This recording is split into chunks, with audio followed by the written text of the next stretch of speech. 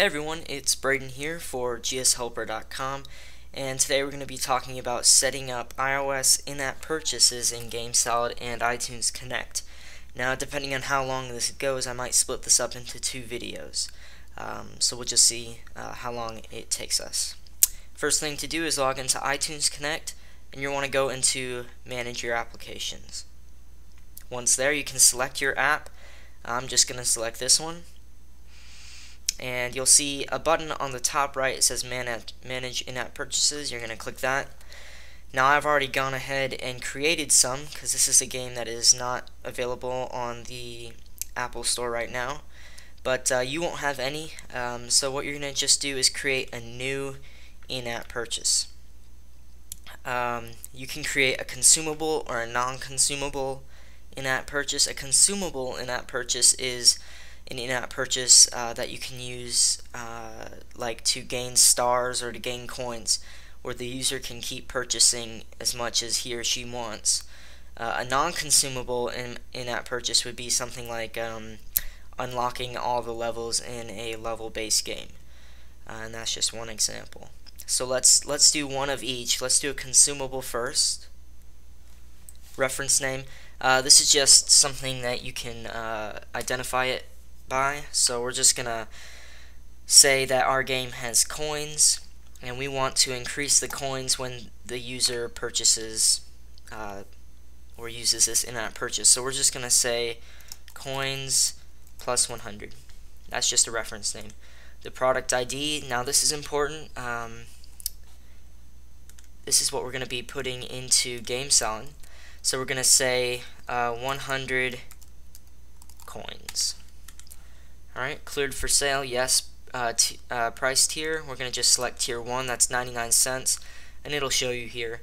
You can select from all of these, it's up to you. In-app purchase details, language, we're going to make sure that this is in English.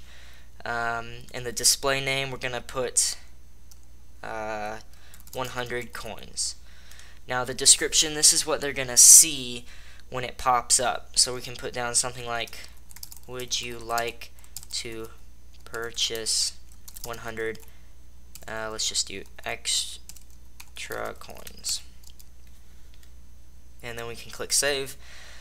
And review notes, optional. And then screenshot for review. This is needed for every in-app purchase that you have.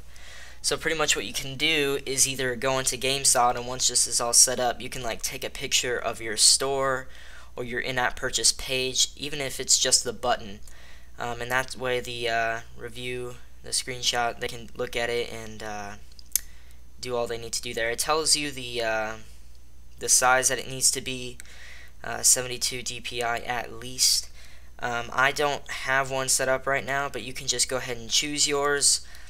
Or you could go ahead and click save, and then once it's all set up in GameSalad, you can take a picture from there, or when you put this on an ad hoc.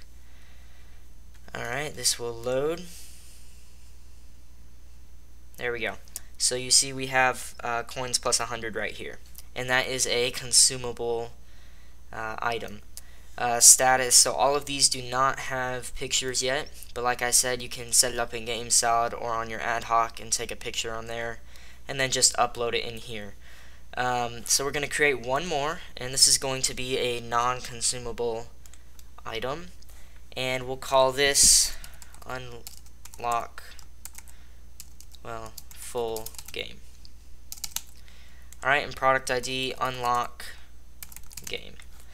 So say you have a game that you're giving the player 20 levels free, and you want them to purchase the rest of the levels. This is how you would do it. You just create a product ID. This is a non-consumable. Alright, we're going to add a language, English, unlock all levels. That's our display name. Description, would you like to unlock all the levels in this game? And click save. Alright, and then we want to make sure that hosting content with Apple is selected. And again, your screenshot and then you can go ahead and click save. We do have to select a price, so let's say we want this $1.99.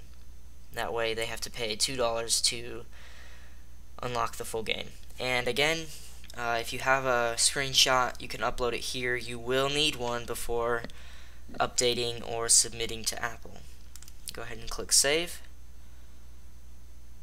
Okay, so I've already used this product ID in one of my games, so we'll just do unlock full game 2. Alright, you can put that whatever you want. It just needs to be something that we can look at so we can trigger it within GameSalad. So now you should have 2 new in-app purchase. We should have unlock full game and coins plus 100, or whatever you named these. But there should be a non-consumable and a consumable. So check back in the next video and we will take these and work them into GameSalad.